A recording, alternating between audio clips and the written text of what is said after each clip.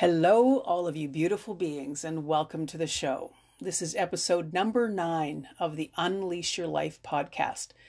And in this episode, we're going to spend some time digging deeper into the concept of settling that I brought up in episode number 8. I suspect there are a few of you out there still a bit confused about how all of this works. But keep in mind, the good news is any behavior, belief, or bias can change, even if it's been embedded for a really long time. So hang on, and we'll have another wild and fabulous ride together.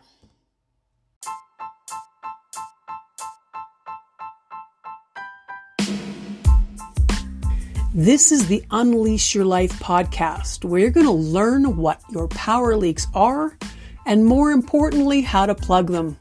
I'm your host, Lane Smith Brown. I'm a best-selling author and the founder and coach over at lanesmithbrown.com. And over the last 20 years, I've been guiding people back to their truest selves. You see, most of us are caught in our stories, so we stay trapped. I call those stories power leaks. And when we understand how those power leaks are playing out in our life, we can make a choice to step back into our power. If you're interested in learning more, you can pop over to lanesmithbrown.com.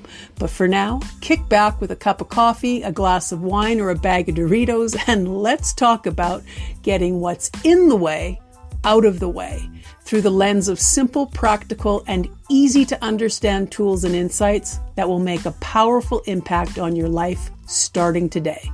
I trust you'll stick around because I'd certainly love the company.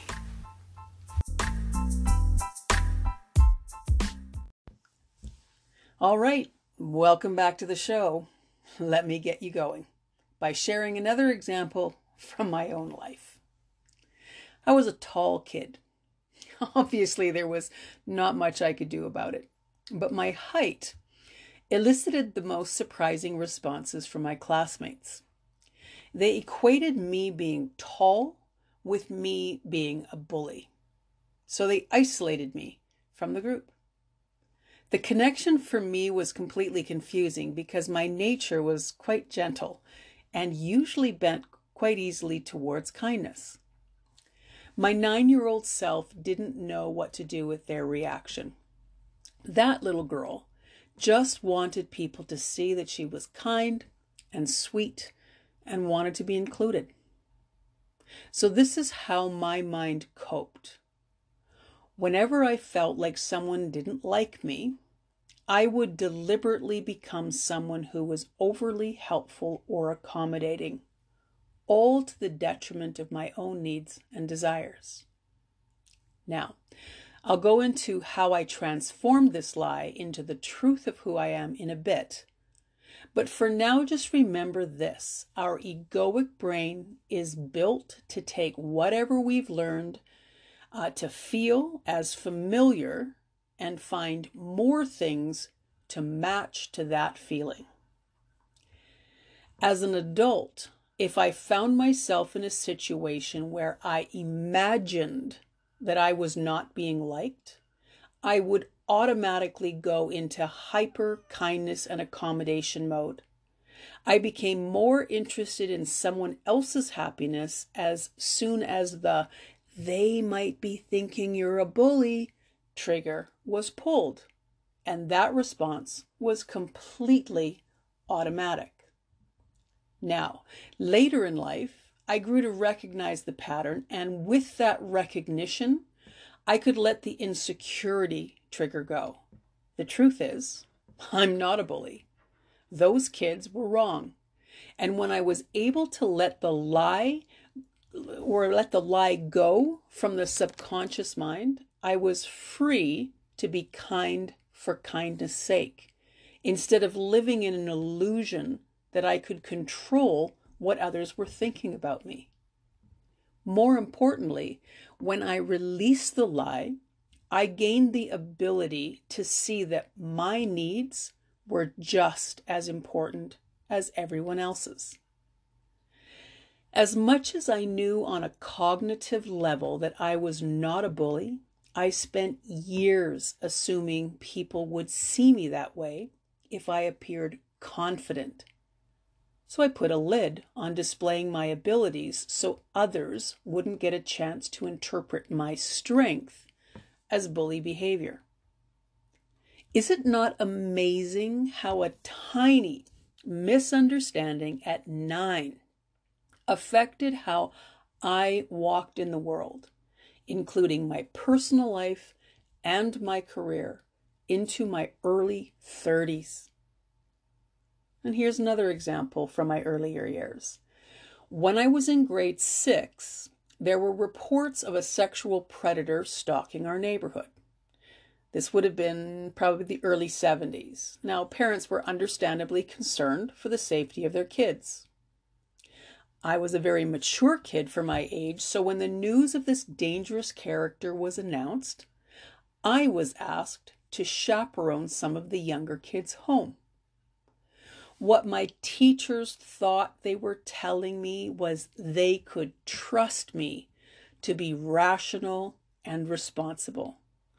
What I heard, and more importantly, what I felt, however, was I was expendable and not as important as those I was being called to protect. It seemed to me that the teachers were more concerned for others than they were for me. And that misunderstanding got hidden way back in the unworthiness drawer and would take a good deal of work later on in my life to eliminate. So what's your version of those stories? I suspect something came up for you. Did you remember something from kidhood where you were misunderstood?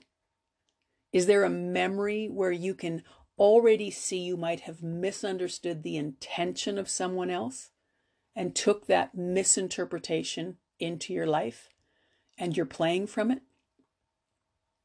We all have unconsciously repeated that early childhood stuff over and over again, simply because our subconscious brain is working from the familiar equals safe scenario that we've discussed on countless podcasts now.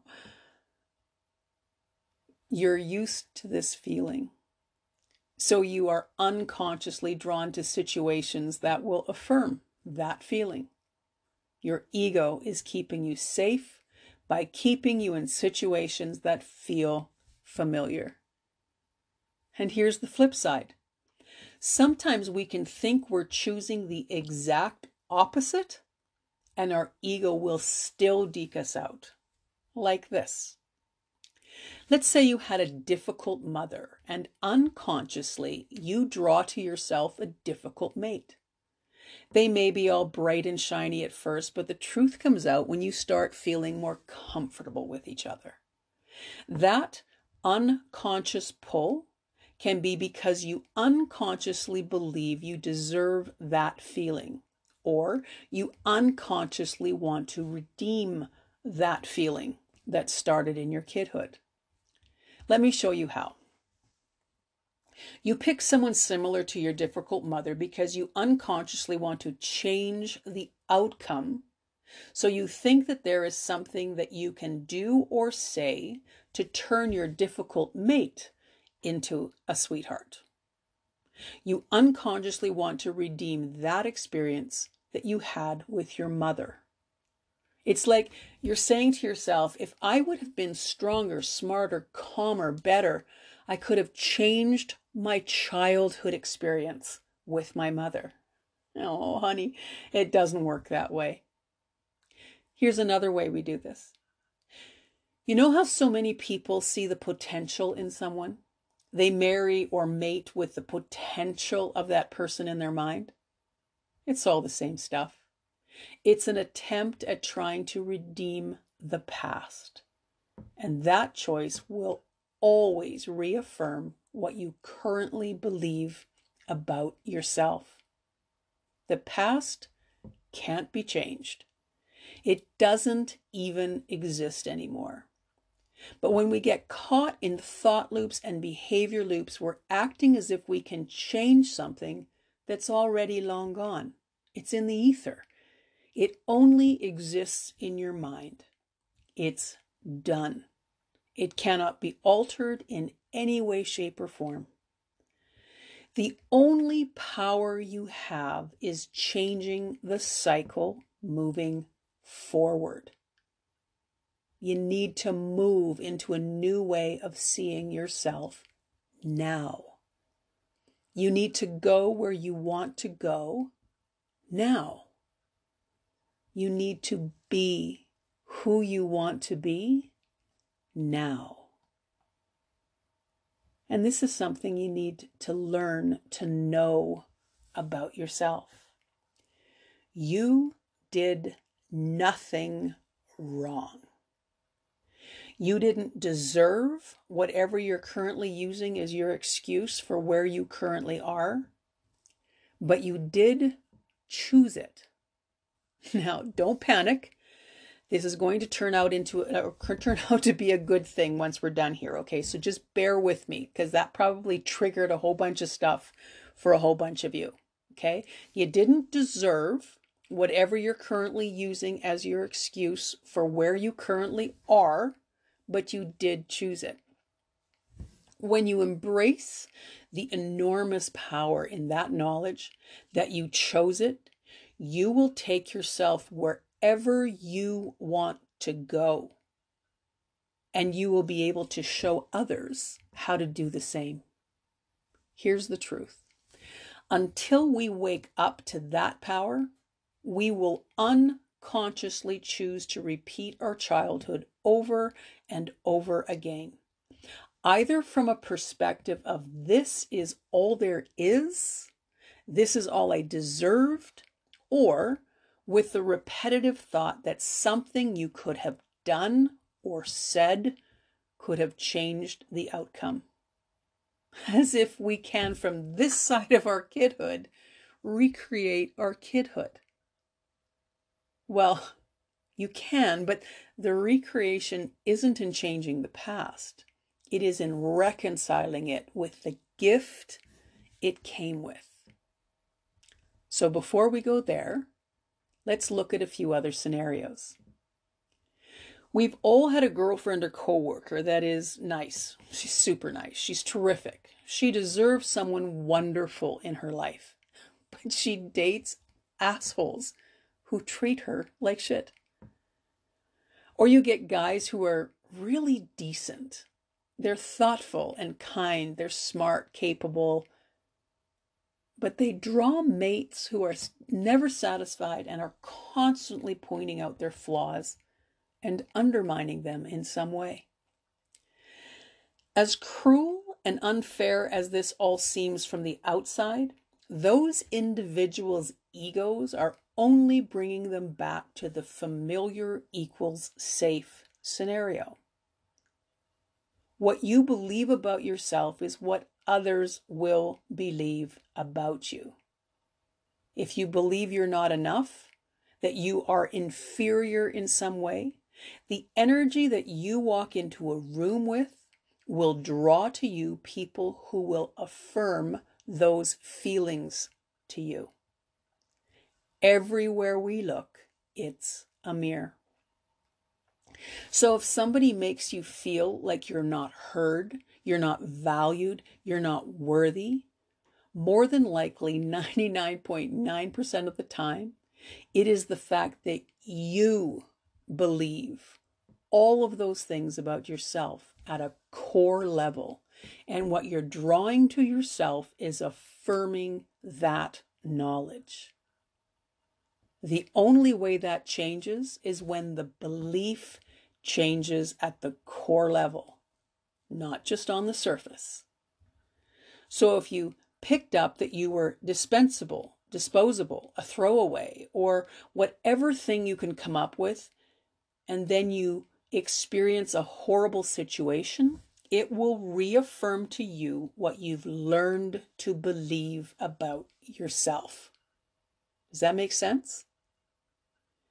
In that moment, what you're believing about yourself is a lie, but you're not acting like it's a lie. No one consciously chooses abuse. No one consciously chooses sickness. No one consciously chooses to feel worthless. But if that's what you learn to believe about yourself, especially at an early age, you will continue to draw that familiar feeling until you learn to expect something better. Correct the lie and start to believe something new, and your experiences must change. They must. It's just the way the world works, the way the universe works, the way collective consciousness works. So you can have a horrific experience in your life and change what it is you believe about yourself and stop those horrific experiences from happening to you again. It is the belief that brought that experience into your life, not the lack of worthiness. You're not a target. You are just simply an energetic match to that experience. And now I can hear the groaning that says, I'm blaming the victim, and I'm not. No one is a victim. For every example you can find of someone having a horrible childhood, you can find an example of someone who took that same experience and used it to launch themselves into the exact opposite situation. Let's pick on Oprah for a second, since many of you know who she is. She was born into extreme poverty. She clearly wasn't white, so she was at a disadvantage in a world that didn't honor that difference. She was abandoned by her mother, was raped as a little girl, and then raped several more times before she was even in middle school. Family and friends betrayed her and abandoned her all through her life. But somehow she's done okay for herself, and she's inspired others to do the same. Now, I'm not a huge fan of Tony Robbins' style, but he went from being a beaten, abused, and hungry child to standing in his own power and feeding millions upon millions of people, both figuratively and literally. And he's inspired others to do the same. Do you know Malala Yousafzai from Pakistan? She was born into a culture who thought girls should not be educated. And she was shot in the face for attempting to get an education and advocating for other girls to do the same. Malala is not even out of college yet, but hundreds of thousands of girls around the world are getting their education as a result of Malala's resilience and tenacity and the fortitude to not accept the lie her culture taught her. And she's inspiring others to do the same. All three of those examples got started with nothing. Although Tony had the advantage of being a white guy, which is no small thing, he's at least redeemed that advantage in many ways to help others change their origin story, to move themselves forward. Look, there are stories of kids raising themselves on the streets of large cities with no apparent advantage of any kind, only the knowledge that they are meant for more. And they've found ways of transforming their experience and have inspired others to do the same. There are women who took themselves and their kids out of danger and found a way to change the trajectory of their lives. And they have inspired others to do the same. Oh, it's rarely easy. But when a new belief takes hold, it contains a momentum that propels us forward. There's an author called Caroline Myss who used the line in one of her books, and it haunted me for quite a while. I knew there was truth in it, but I couldn't quite get it until one day I did. Here's the line. There's an energetic force contained within the illusion. There's an energetic force contained within the illusion. So here's how I've learned to interpret that. The illusion is the lie we've been telling ourselves. The energetic force is the energy trapped in us by that lie. So imagine a cork pushed into a champagne bottle. That is a tremendous amount of energy contained just below this small amount of cork. When the cork is released, you could bring a chandelier to the ground, if you happen to have a chandelier you'd like to bring down to the ground, with the energy that's contained inside of that bottle. It's a tremendous amount of energy that is released, getting rid of that tiny little cork. So you're walking around at this as this most powerful and delicious human, but you're believing a lie that you're unworthy, unlucky, stupid, incapable, not smart enough or confident enough. Pick one, anyone, or slip in one of your own. All of that is the cork.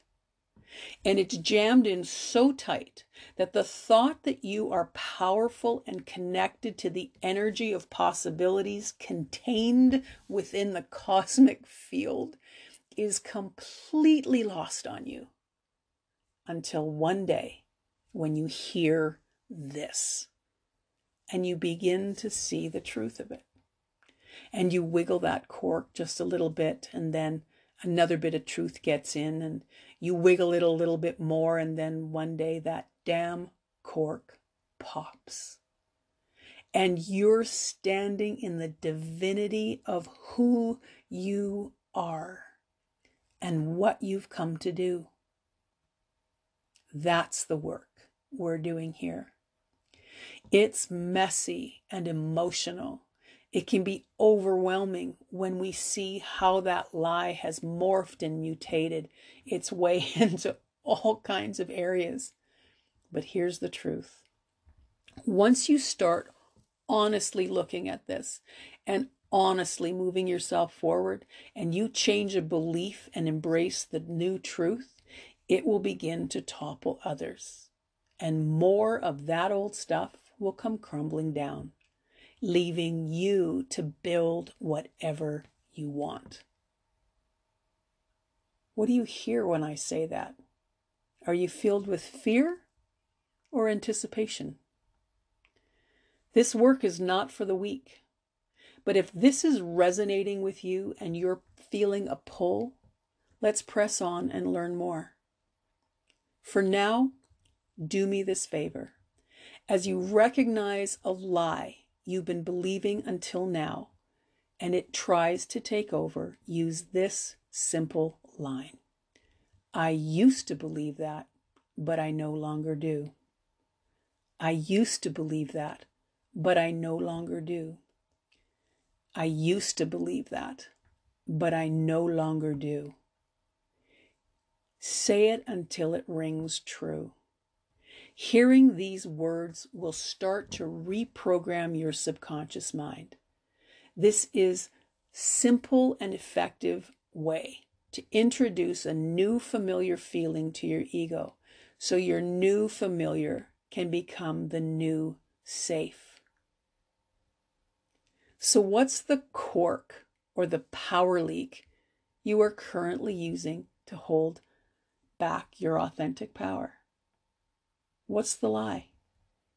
What are you currently using as an excuse to live a smaller life than you came to live?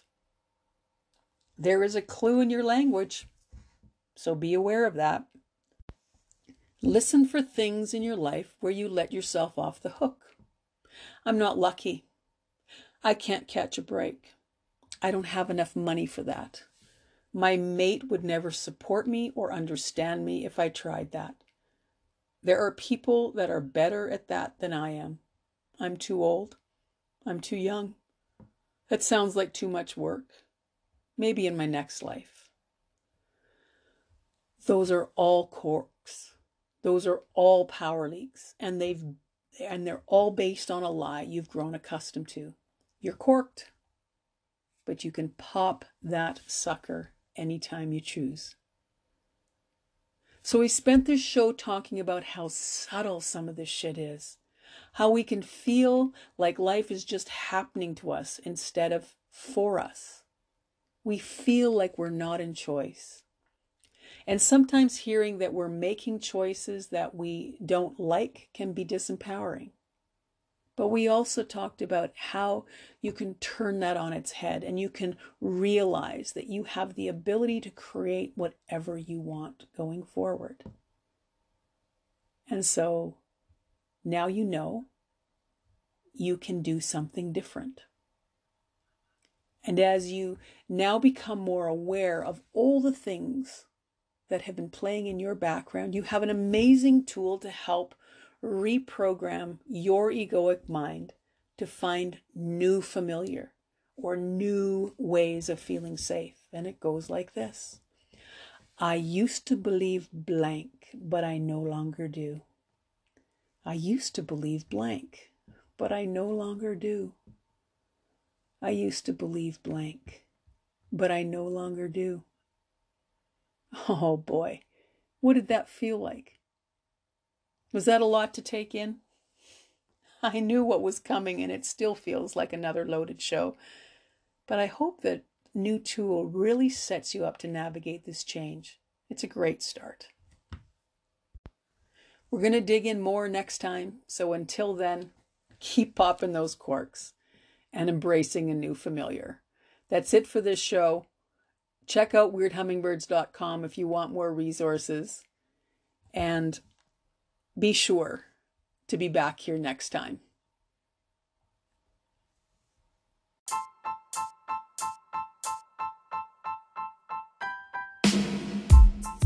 Well, I hope this show rocked your world a little bit.